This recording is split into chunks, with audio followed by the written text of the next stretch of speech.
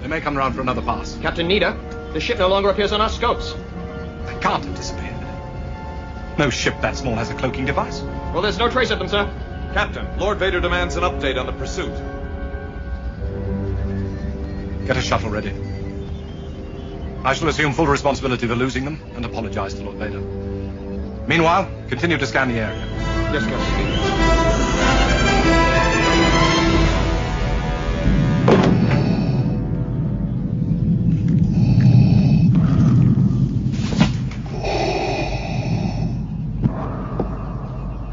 Apology accepted, Captain Nida.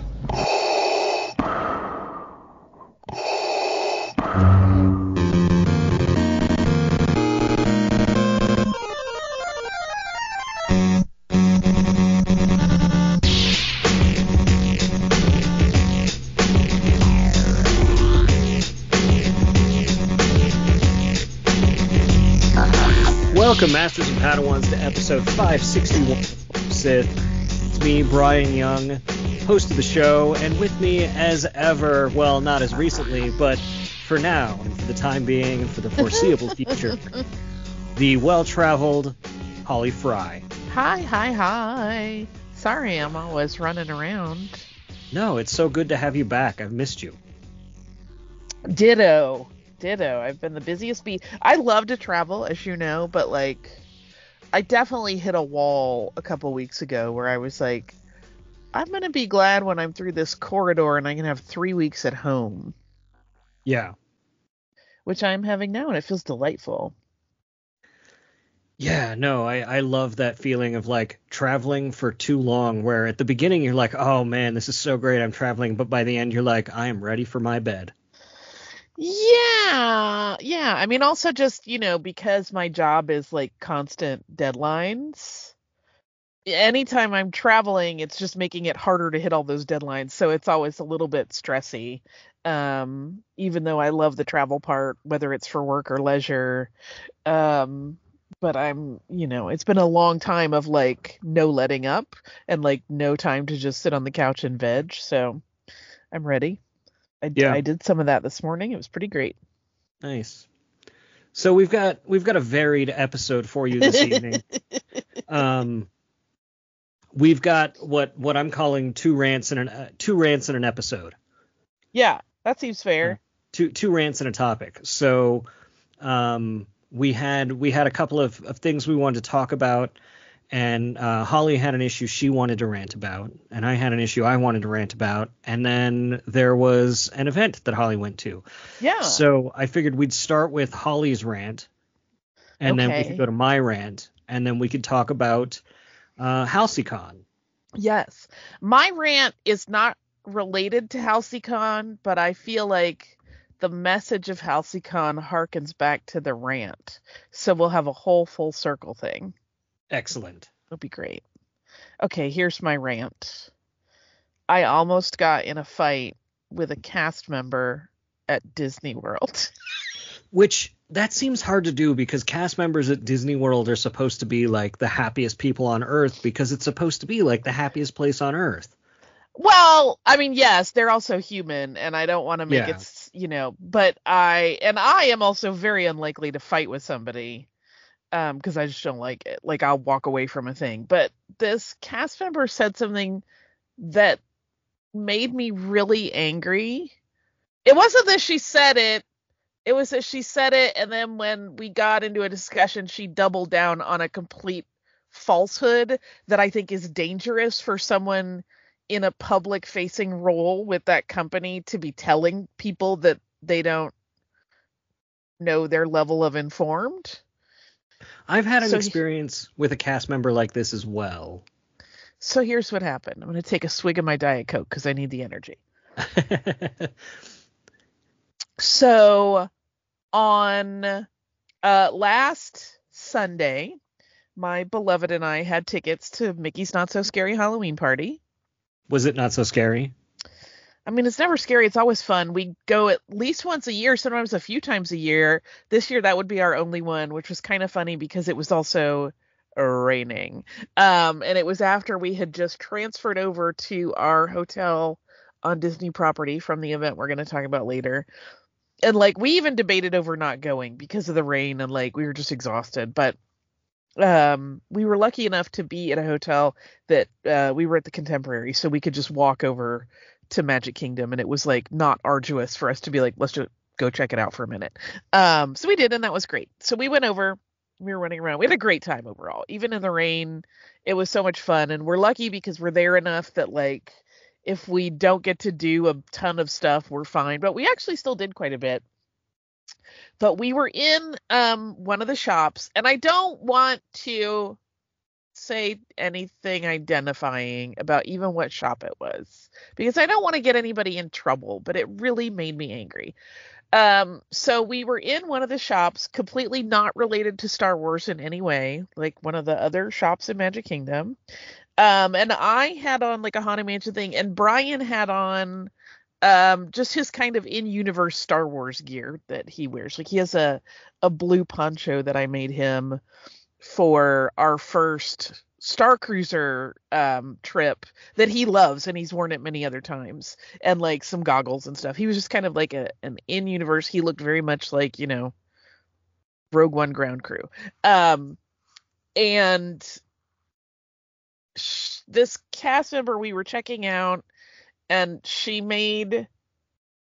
was like, can I tell you bad jokes? And we were like, sure. And she told us bad jokes. And I don't remember the specifics of the jokes she told. She told me a Haunted Mansion one, and then Bryan Star Wars one. And she was like, do you want a general one or like a deeper cut? And we're like, oh, a deeper cut. And it wasn't that deep a cut. It was like something referencing like the short for a Stormtrooper line, I think. And or something like that. And we were like, that's not really a deep cut. She's like, oh, you'd be surprised. A lot of people haven't seen the original trilogy. And Bryan was like, yeah, I definitely run into that some, but sometimes that's really fun to talk about people's Star Wars. She goes, well, and this is where it takes a turn. Up to this point, it's been a delight. Well, Kathy Kennedy said my Star Wars doesn't exist anymore. And, you know,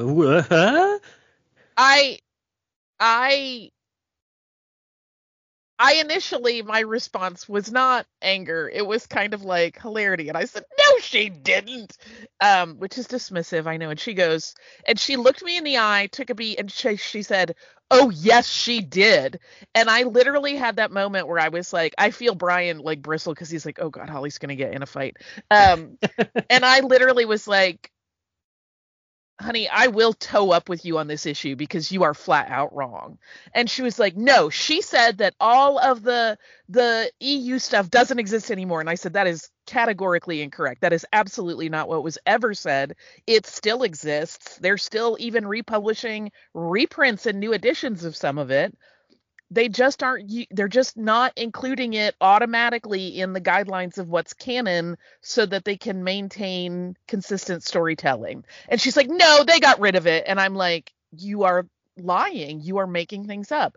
And I finally was like, no, that's not true. And if you pay any attention, there have been things that have been plucked out of Legends and used in current canon storytelling. And she's like, well, I don't care about Thrawn. And I was like, then I'm going to leave. Like, I literally didn't want to get into it with her beyond that, but there was part of me that was like, run back in there and yell at her. That's not cool or adult either. But when I run into somebody like that, what I want to say is this, like, I want to pluck all of the weird stuff from the EU, or even the stuff that people have historically not always agreed on, which, again, I think it should all be there, right? All the legend stuff has a right to be what it is, and it's super fun. I mean, one, we both know, and I think most people know, George Lucas didn't consider any of that canon ever.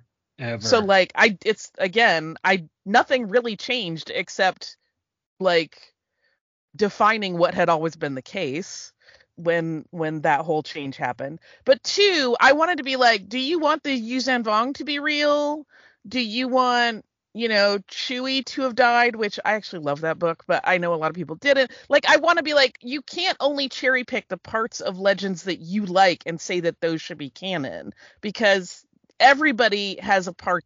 Everything is somebody's favorite, right? And like, I don't know why it's so hard to grasp that, like, this idea that there is a branching tree of Star Wars lore and storytelling, and there's like canon, which I would describe, I just hit my computer, canon, which I would describe as the main trunk of the tree, and then there are branches, and those branches don't necessarily impact the like growth of the tree in a substantial way, but they're still there. And so I don't understand why people get so weird about it.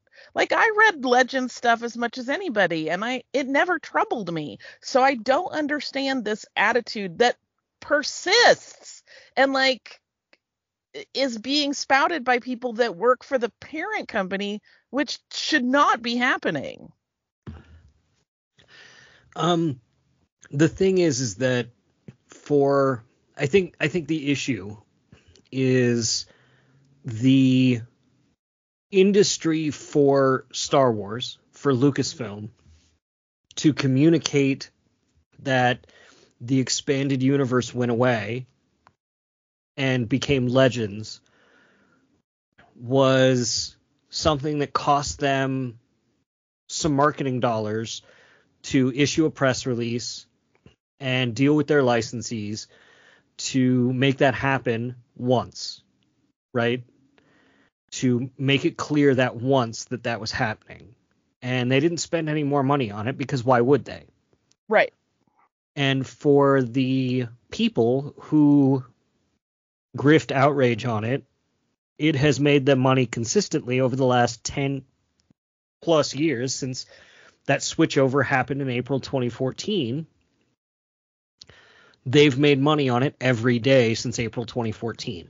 Right. And like, I understand the mechanism. I don't want to cut you off, but like, I do want to kind of define what that mechanism is, right? Like, why that works so well, which is that it's perfectly natural to be like, oh, I'm sad now that the potential of this thing to become like a live action, whatever, is diminished. And I understand sadness about that when it's something you're attached to. But now the people that grift on that are like, I see you and I see your sadness and it's correct and you should be angry. And like, that's an intoxicating cycle. Like, I understand why that has worked as a financial plan. It's frustrating. And it's like, there's no financial incentive for Lucasfilm to jump into that game. Right.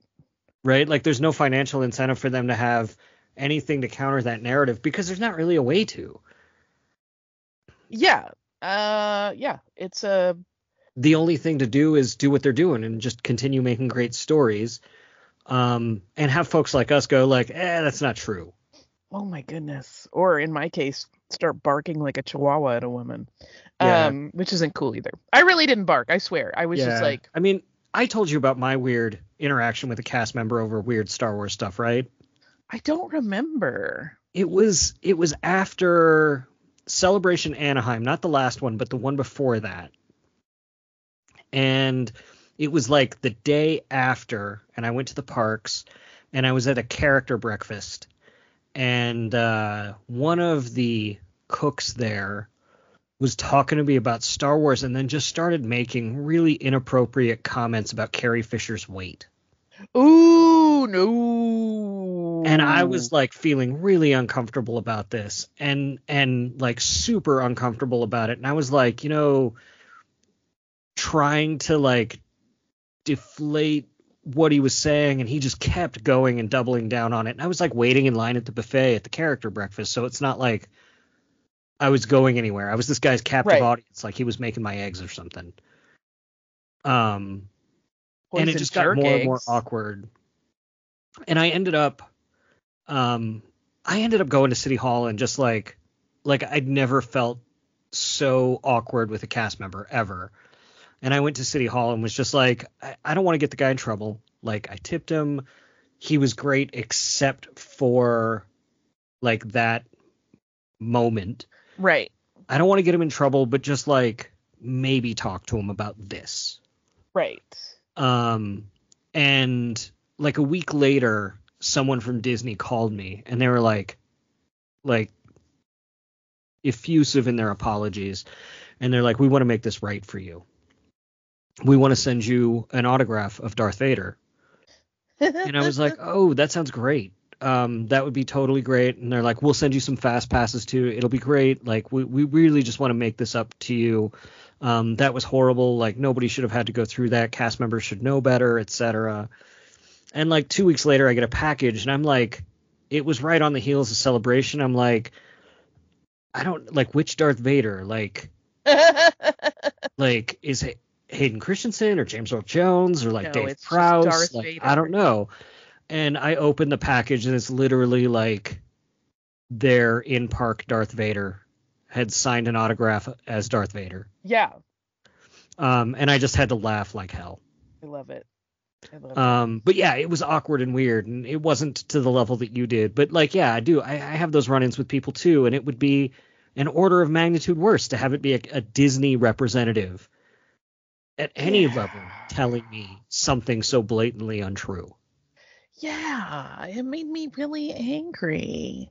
I don't like, I know the difference. I just don't I don't want her to say that to some person that doesn't fully understand and like cause problems. Everybody just be cool. I don't get it, but I will there is one, I had an antidote that very evening in terms of just like feeling grr. Like, it was less than 30 minutes later, we were outside and it was still raining, but they did the fireworks anyway, and the park had kind of cleared out at that point because you know, a lot of people that go for the Halloween party that have little kids, they stay through the first parade, and some of them clear out after that. The Halloween parade runs twice normally. It didn't that night. But after, and sometimes they'll stay for the first parade and then hang until the fireworks, and they kind of line up on Main Street, watch the fireworks, and then book it out of the park. But because it did start raining a bit more, a lot of people left and skipped the fireworks. And it was also like a little bit of a crapshoot. We didn't know if the fireworks were going to happen for sure or not because of the inclement weather. But they did happen. And so we were in this quiet, relatively quiet park. And there's a segment in the fireworks show where they're playing Once Upon a Dream. And we saw several dozen cast members all like singing and dancing their fake ballet in the rain to it, and it was the most charming thing ever. And I was like, oh, this fixes my crabby from my bad interaction, so it got fixed. But I also, when we come back around to talking about Halcy-Con, there's a whole antidote to that feeling. If you feel like some part of Star Wars that you loved is no longer an important part of Star Wars, that's my rant. What's yours? Oh boy, it's been a week in Star Wars. So there's a new book coming out that is sort of a memoir of Captain Rex, sort of talking about the clone troopers. And some folks got their hands on an early copy, as happens. Yeah. And in this book is our first official art of Sister, the clone that made her first appearance in E.K. Johnston's Queen's Hope in 2022. And so the only art we've had up to now was art that was commissioned by E.K. Johnston because she wanted to see art of Sister. And Sister is a clone who did not feel right in her body and felt female and was embraced by the other clones, and they called her their sister. And, the other clones were fine with that. And Rex, in his first-person write-up in this book, sort of just talked about how welcoming he was about that. And apparently, Sister, though she's been in the canon for 2 years now, and was written up at the time, right? Like, I know I went back and checked my review of Queen's Hope, who mentioned her and used the artwork that E.K. Johnston had done. And I looked again, many articles mentioned Sister. And then again, it happened when Mike Chen used Sister in Brotherhood, and she had another cameo, a year later, last year. So the fact that now she is in this book, particularly, that it's blowing up, and I don't know if it's just because it's an election year and people are losing their minds or something, but this news has gone viral in a way that it didn't before, and it's getting very vicious out there. And yes, there's a lot of pushback about it because this book is a kid's book. It's not a kid's book, but it's a book labeled for all ages, right? From Inside Editions, and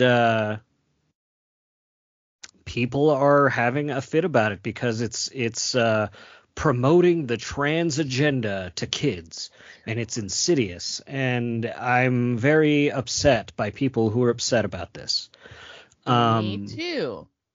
Yeah. So, and it's gotten really out of hand too. I mean, people, again, the grifters are making videos about this sort of stuff, trying to convince people that somehow the existence of trans people is somehow controversial, that it's not age appropriate for kids of any age to know that trans people exist, that there's any such thing as trans people, that, I don't know, like, there's no, I don't understand where a lot of this is coming from.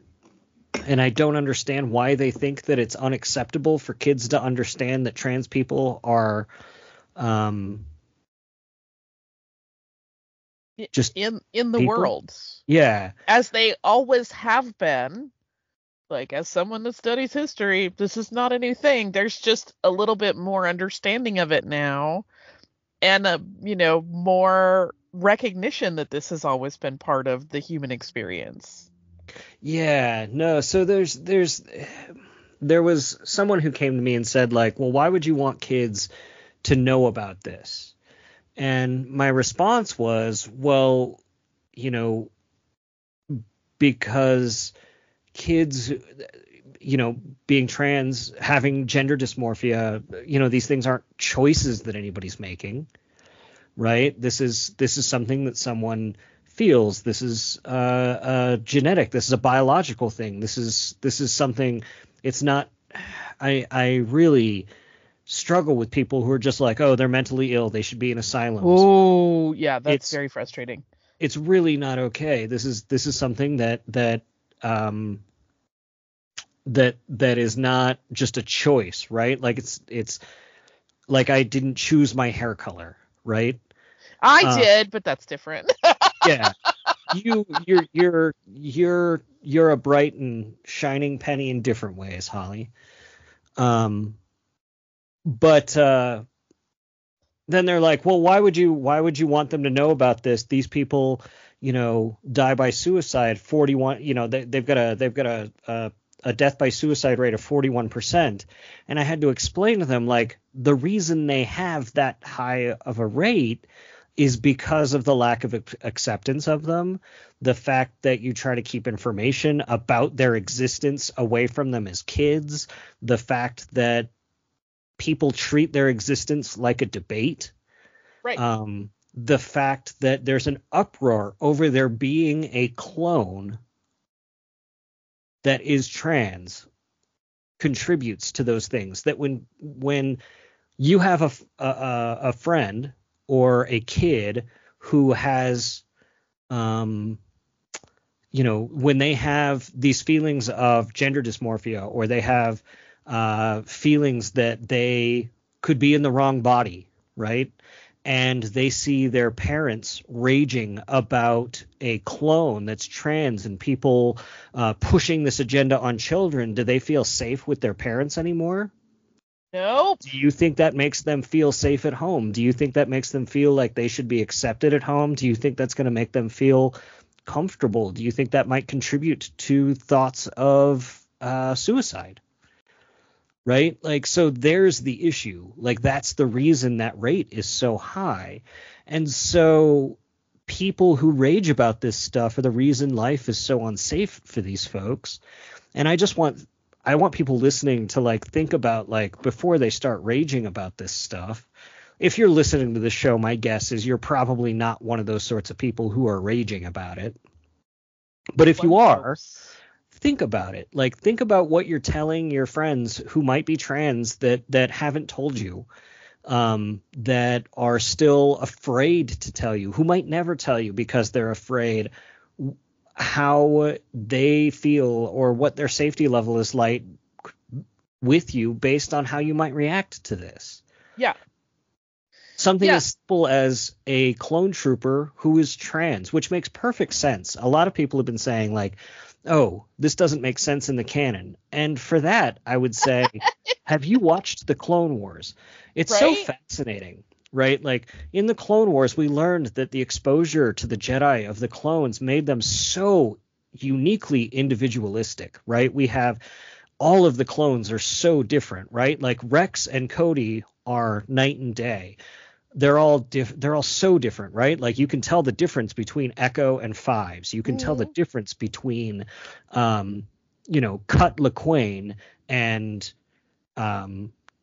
Jesse, right? Like, all of them are different, and that's not even counting the Bad Batch. And I mentioned this to one of the people raging about this, and they're like, the only clones that have completely different individuality are like Clone Force 99, and they're genetically defective. So are you saying that, like, oh my lord, are you saying that Sister's just defective? I think that's way to check out of the entire series, I guess. Oh man, is that really what you're saying? That's not what I'm saying. I'm saying the Jedi coax out that individuality in all the clones. That's why they all have nicknames. That's why they all have individualized personalities. And it's because the Jedi revere that individuality of who they are as people, even though they're clones. And that's why the Empire gets rid of them, gets rid of the Jedi, and then takes people who are individuals and turns them into faceless clones as stormtroopers and gives them numbers and robs them of that individuality.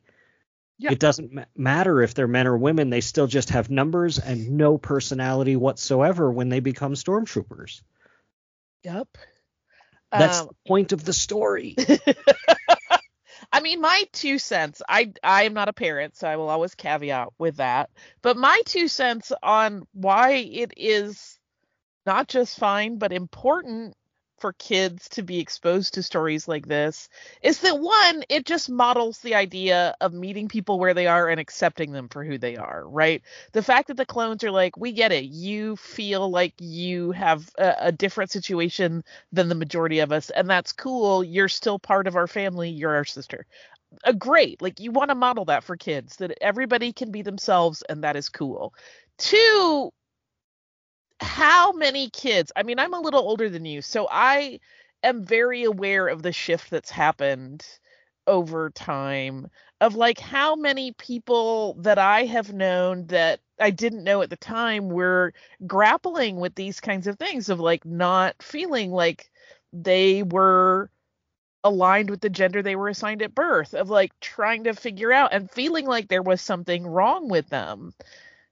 And a lot of kids, experience that. And if they just have some kernel of, I wouldn't even call it a guideline, but just recognition that, you know what, you're not the lone person in this. This is not unique to you. This is something other people have experienced and understand. And, like, why would you not want to ease the minds of kids who are struggling with, something that they think might be wrong with them when it is not? Like, that's what I don't understand why you would want that. Nobody is trying to convince anybody to think that way. They're just showing that some people are different and they are transgender, and that's totally cool. I don't understand why it's such a struggle, but those are the 2 reasons that I just think it's important, right? Like, model acceptance and show people that it's completely fine. I think that's part of why it's acceptable for kids of all ages, that it is really important.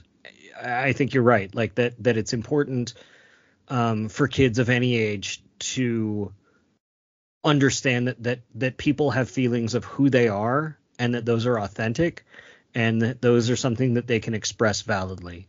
They don't have to wait until they're 18 to do it, right? Because like there's nothing more miserable than a childhood where you're forced to express yourselves in ways that are inauthentic.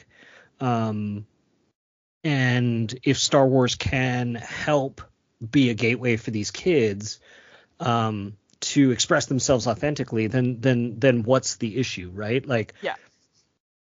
As a parent of a trans kid, right? Like, all I want is my kid to be happy. And I watched my kid be miserable and bullied and watched them decide without any prompting from me that they were just going to start presenting a different way at school, and then they felt like that bullying stopped. They just fit in better, and they were just so much happier. And like, who am I to go like, nope, this was not what you were assigned at birth. Right. You're not allowed to do that. Like, why would I step in the way of that? Why would I want them to be miserable if they found something that works better for them? Just like, if they want to wear different clothes, like, who cares? Like, what? Right. Like, why would I step in the way of that?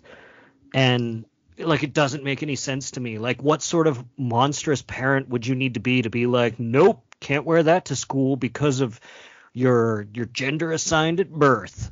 Well, it's also, right, an incredibly conceited position to take. Like, oh no, I know you better than you know you. Yeah. Like, that's a terrible thing to tell a kid, because and that applies to any situation, right? Any kid that has some, personality trait or identity, anything that is maybe at odds with the way the rest of their family is, or how they're brought up. Like, anytime they're told that is not real or not appropriate or whatever, incorrect thing they're told, like, it just sets up this scenario for them to be mired in self-doubt for the rest of their lives, which is terrible. Yeah. Like, I don't think people are thinking that through in terms of, like, developmentally, you want to raise kids that are happy and confident and know that they know who they are. And, that's what makes societies thrive. That's what makes communities thrive. Not all of the weird fear and hiding and shame over something that isn't the least bit shameful.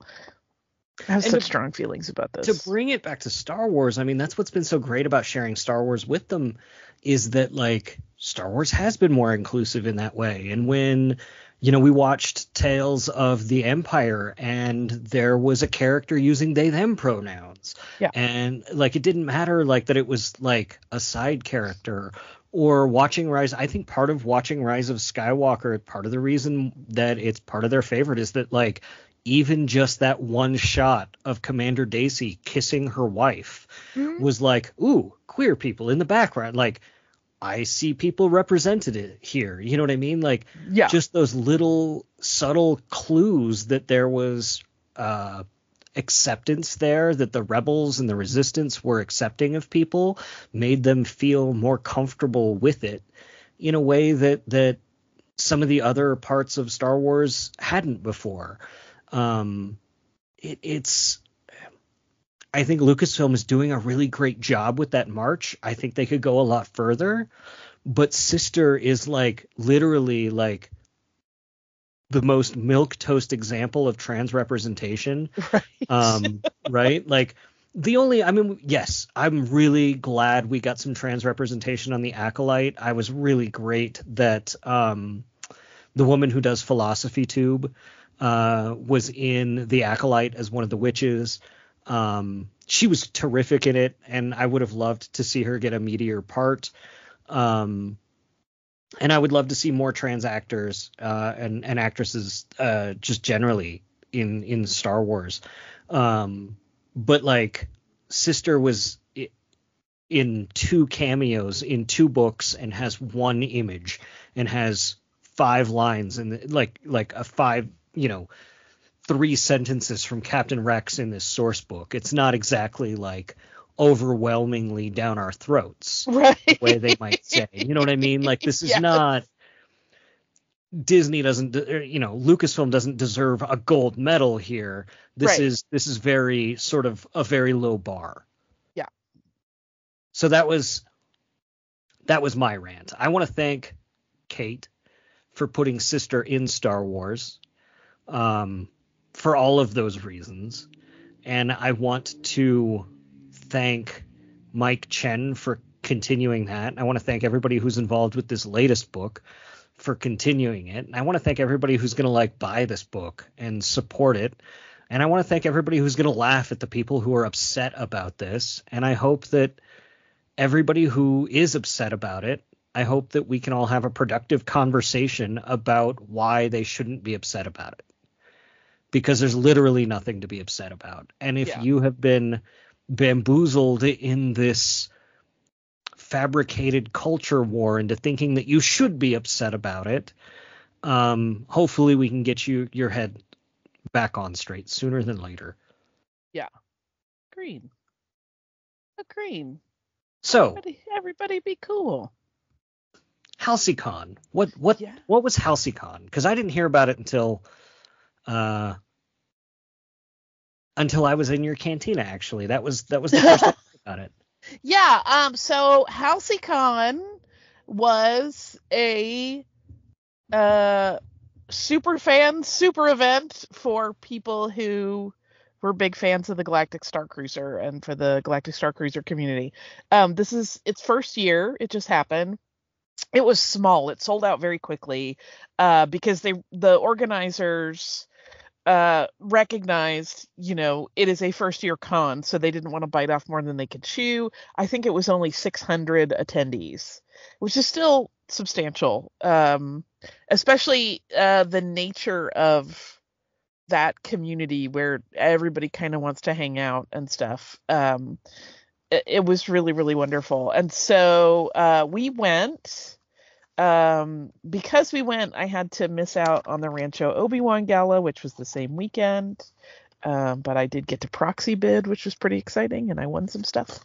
But so Halcy-Con was just a 2-day. It was the 5th and 6th, the Friday and Saturday. There was a pre-game event Thursday night, which was a pre-party, which was really wonderful. It was like Halcyon Homecoming because everybody got to see each other again that haven't. And I will admit, I'm not. There are a lot of people in that community that are very connected, in Facebook groups and on Discord and whatnot. And I don't really participate in any of that. But I knew a lot of people because some of them were on my cruises with me, and some of them are people I've connected with on social media and other places. And so it was a very the vibe was perfection. It was just super welcoming. Everybody just happy to see each other. Everybody just wants to party and hang out together. It was really, really wonderful. And so it was kind of interesting because going in, I had a few people be like, I don't get it. It's not official. So what is it going to be? And even seeing some of the programming, I really didn't listed in the guidelines or in the guidebook, not the guidelines, wasn't really sure, how is this all going to fit together? But it really was just a giant 2.5-day conversation of people sharing what they all loved about this same thing. And the programming was really wonderful in terms of some of it was people, talking about how to build a character for an immersive event like the Halcyon. And, obviously the talking points were all very specific to Halcyon and the Star Wars universe, but they weren't necessarily things that only applied there, right? If you go and do another immersive event, you can apply the same kind of ideas. I didn't go to that one. I know there was one on food that I wanted to go to, and I got tied up with something else, so I couldn't. I went to a really, really wonderful panel about the unmade toys of the Halcyon, because there are a lot of people in the Halcyon community who are really creative and basically see the gap, where it's that thing that I think many of us identify with of like, what I really want is this, and it doesn't seem like it's going to get made. So I'm going to learn the skills I need to make my own. And so there's a lot of that in a lot of different ways. But in the toy panel, it was really, really wonderful. Several people, Martin Smith, who was one of the con organizers, was there talking about, his own collection and whatnot. And then Bob from Cardboard Galaxy, who does these really, really nice, like, old school, if you're like my age and you grew up with like the first gen of action figures that often had like those little cardboard insets that you would play with and set up as your scenery. He does those and they're beautiful. And then Elias from Customs for the Kid, who does custom action figures, and I have one of his and it's amazing. And then Max Fry, who has been on our show before and who also does some custom figures. And they just all, I mean, in some cases they literally were doing like, here's the step by step of how I did this custom action figure. Here are the things I use. Here are the materials I prefer. Here are the tools that I buy. Here are tools that are optional, but will make it better. And like every panel, my understanding was kind of like that, where it was just people sharing their information about what they have learned to do unique things, to create things to themselves that fill that gap, to, keep all of it going. Because we're in this weird space, right, where this is a thing, the Halcyon and the Starcruiser, that doesn't exist anymore. Yeah. It was kind of interesting. And the big takeaway, and I'll talk more about some of the other cool stuff that went on, but the big takeaway, which kind of harkens back to my rant, really was like, okay, we don't have the Starcruiser anymore, but we have each other. So we get to decide what this means going forward and how we embrace, the spirit of the Halcyon and kind of tell our own stories. Like, we're the ones that tell the story now. What we all have together as one is really the important part. And so that to me was like such an uplifting idea and a really beautiful message to, okay, maybe that thing that you love the most is not part of what Lucasfilm or Disney are doing anymore, but that doesn't mean it's gone, because it's still part of your experience and part of your story. And so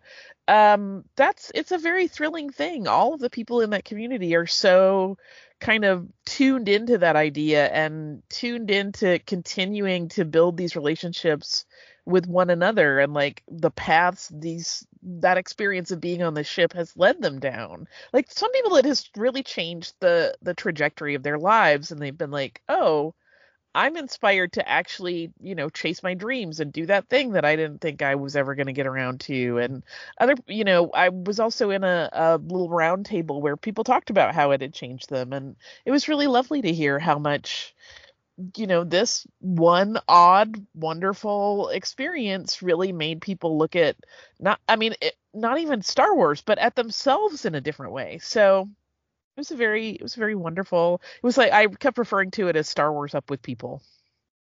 I wish I could have been there. It sounds like a very cathartic experience. It was, and I hope they do it again. There were so many fun aspects to it. One of the fun things that happened is the Kyberpunks, who have been guests on our show, played on Friday night. They were one of the live bands that played at the party that night. And that was the most fun, right? Like, they literally had built a droid to, perform with them that did all the droid parts. And it was really good. There were some technical difficulties. Some of it was just like the venue, it was in a hotel ballroom, and it just, like, the acoustics were not amazing in there, but they were really wonderful. They did such a great job. People loved it. The best was their final song. They rickrolled us all. They sang Rick Astley's Never Gonna Give You Up, but entirely in Huttese. It was so amazing. People were screeching with delight and laughter. It was just really fun. And then there was another band after that, which I missed because one of my friends had come in late and I was helping her get her badge after hours and whatnot, so I didn't get to listen to all of that.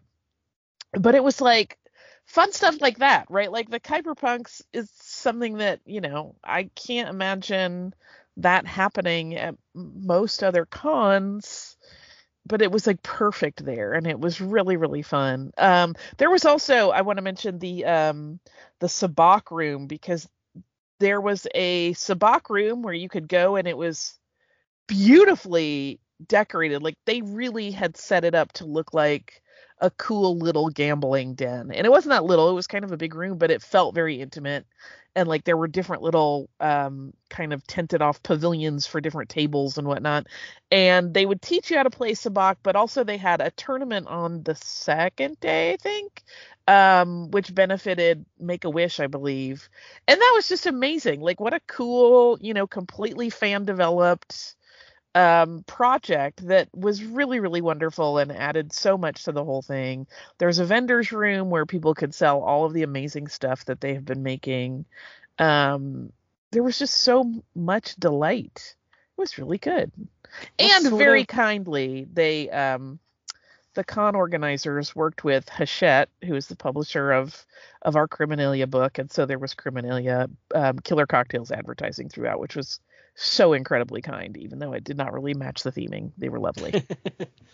What sort of Sabacc was it? Because now there's a whole bunch of different. All the Sabacc. Yeah. So if you're on, if you ever went on the Halcy-Con, there is a specific version that gets played there, which is called Coruscant Shift. It's a simpler and, to my mind, faster to learn Sabacc than Corellian Spike, which includes like all of the poker hands and stuff. Or I should say the poker style hands. And then, so they had Coruscant Shift, of course. They had Corellian Spike. And they also had the new version of Sabacc that you can play in Star Wars Outlaws. The Kessel Sabacc. Yeah, so it was a cool mix of all of those. Can I tell you I'm in love with Kessel Sabacc? Everyone is. Everyone I know is super into it. I only, have played a little bit of Outlaws, not as much as I wanted because my schedule's been bananas. So I only got to dip my toe, but I really want to get into it. And I bought a Kessel Sabacc deck while I was there. It's on pre-order. I won't get it for a bit, but where can you pre-order them? I didn't even know. Hyperspace Props is making full sets if you want all of the stuff, or you can just get the deck, or you can just get the chips that shift things, the shift chips. They have them. I think they're the only ones making that deck so far, and it's beautiful. They are on pre-order, so it'll be a little while before people get them, but worth it.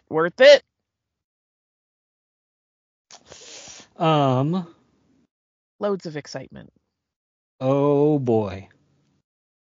Because I think I'm just going to do that, because I really love it, and Kingston has been playing it too, and we've just been absolutely in love with it, and it's such a simple version of it. Yeah. It's just a great game. We'll talk about Outlaws more, but yeah, I have played so much Kessel Sabacc. I have been debating for a while, and I was just talking to one of my friends about it at length yesterday. Bryan and I have both been talking about, what if we got a regular Sabacc game together, where once a month or whatever, everybody comes over to the cantina and we all play. And I want to do that. I'm a little daunted by it because, we all have to learn it.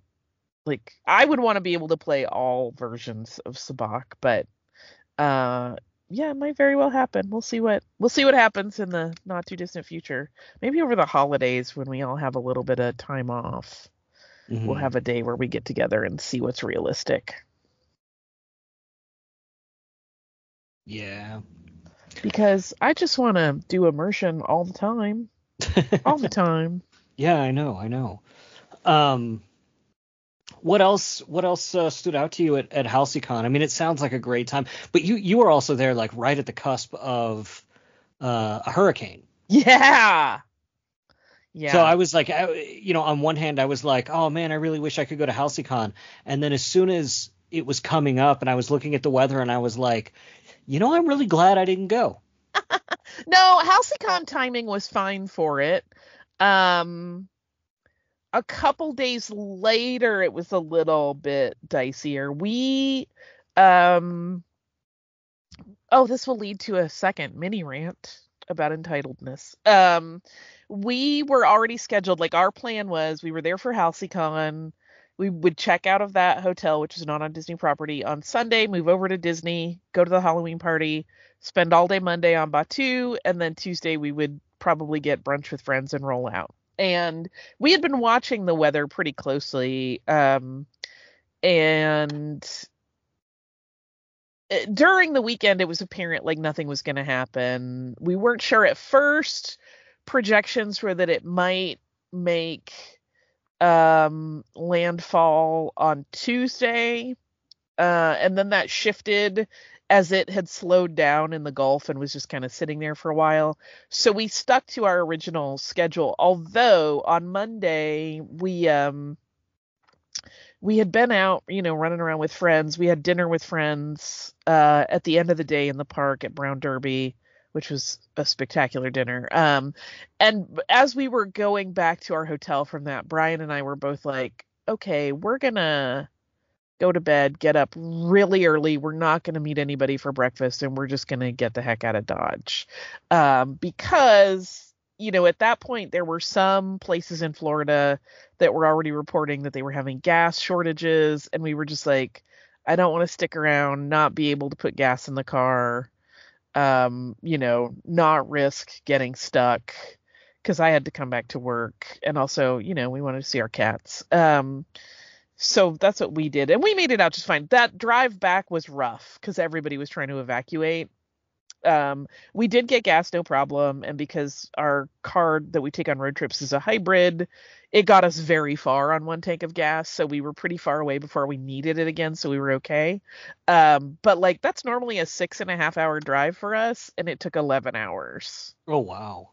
So it was a lot of people trying to get out of Florida, which then also led to a number of accidents and whatnot.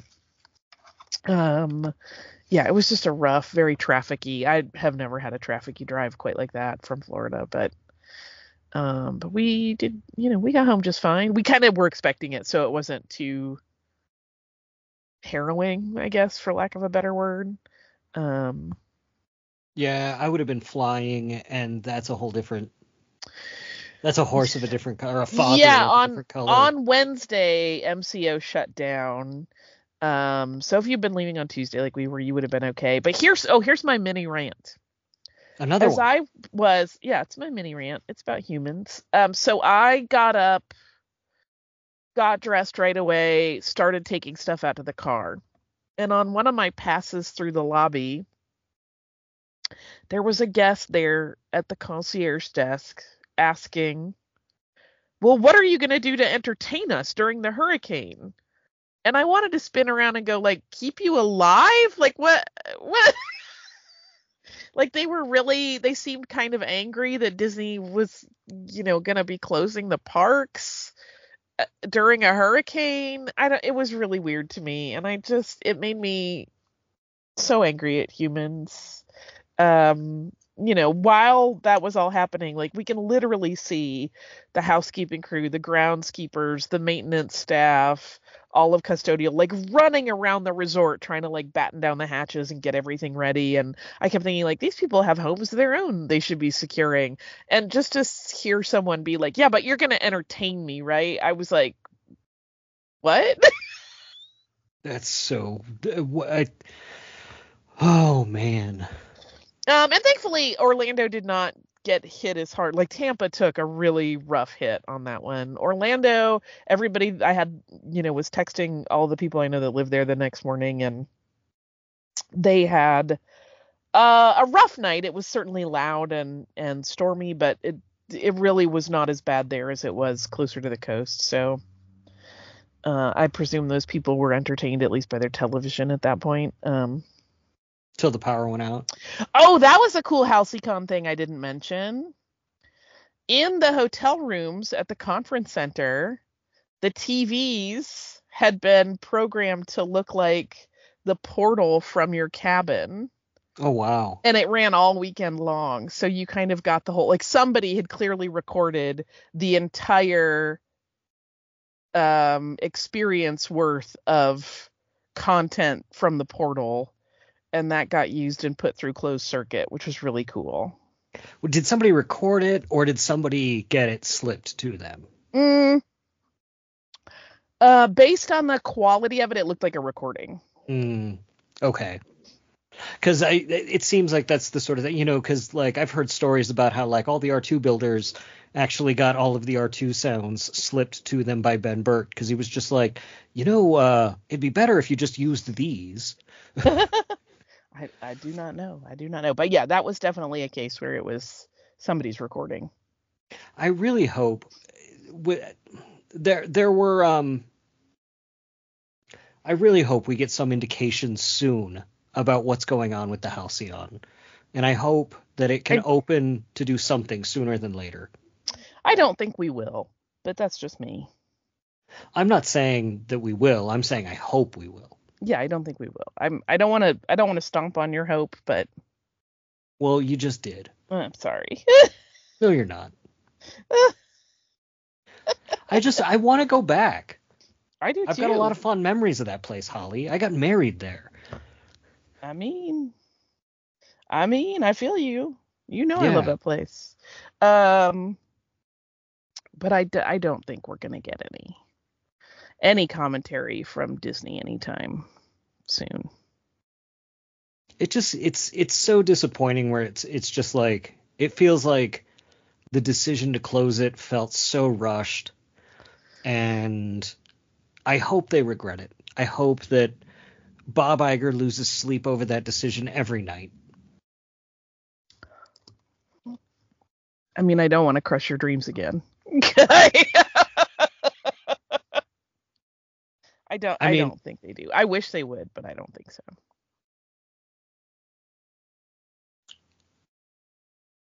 Is there a dream of mine you won't crush if I mention it, Holly? Sure. I'm sure there is. I'll get a Rolodex of all of them and we'll see which one.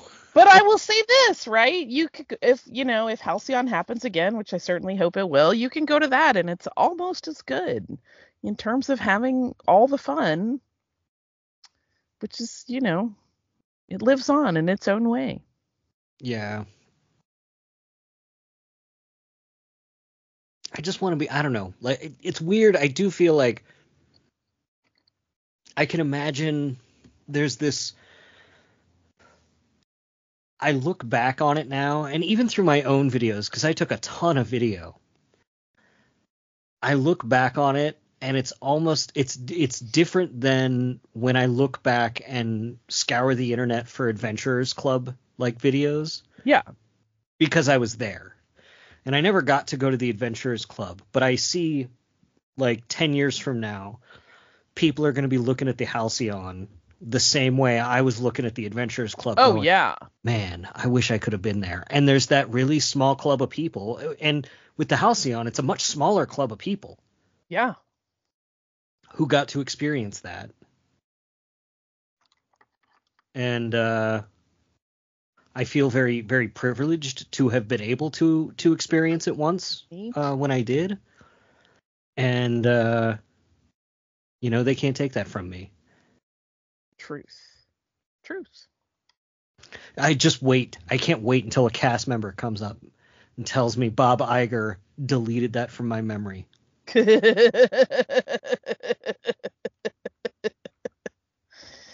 I mean, it's the same machine that George gave Disney to ruin people's childhoods. Yeah. It's time travel.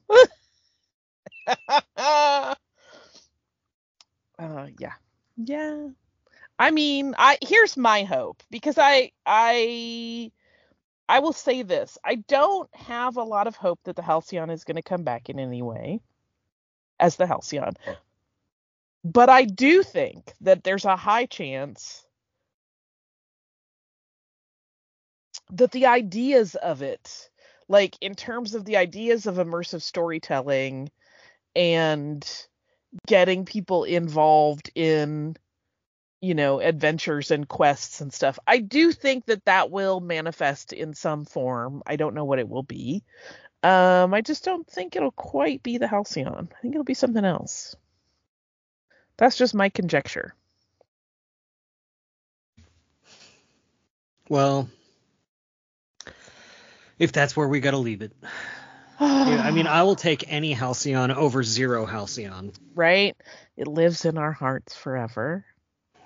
I just want to go to the Sublight Lounge. Oh, me too, all day, every day. All day, every day. So, where can people find you, Holly? And congratulations. As this is coming out, you've got a new book, so congratulations. Thank you. Yeah, that's just weird. Yeah, you can find me in my imaginary Sublight Lounge or my cantina, which is not imaginary, thankfully. And I'm on Twitter as Surliest Girl and on Instagram as SurlyGirly5. And my book that I wrote with Maria Tremarchi as an offshoot of the Criminalia podcast called Killer Cocktails is out now, which is weird to say.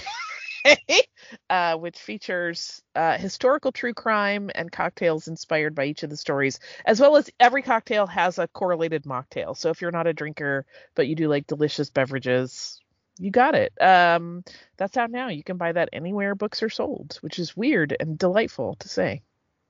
How about you? You can find me at swankmotron.com, and you can find all of my associated stuff there, and all of my social media is at Swankmatron. So you can find me there.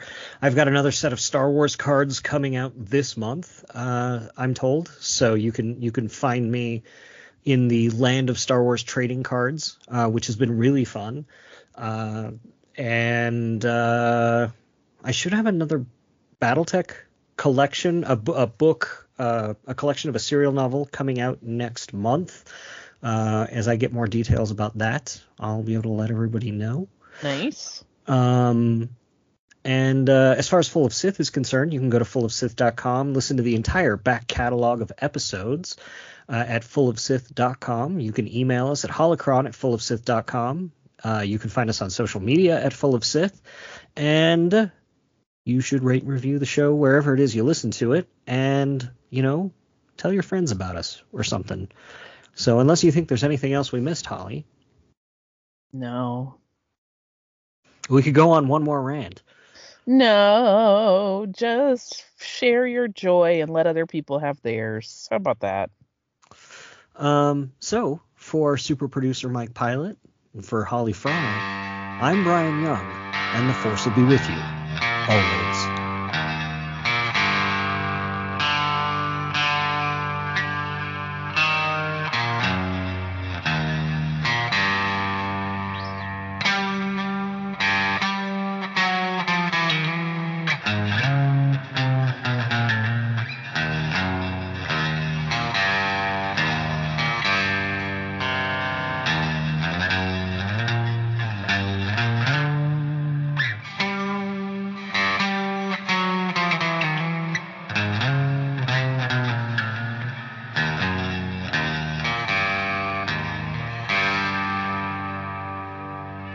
Sir, if you'll not be needing me, I'll close down for a while.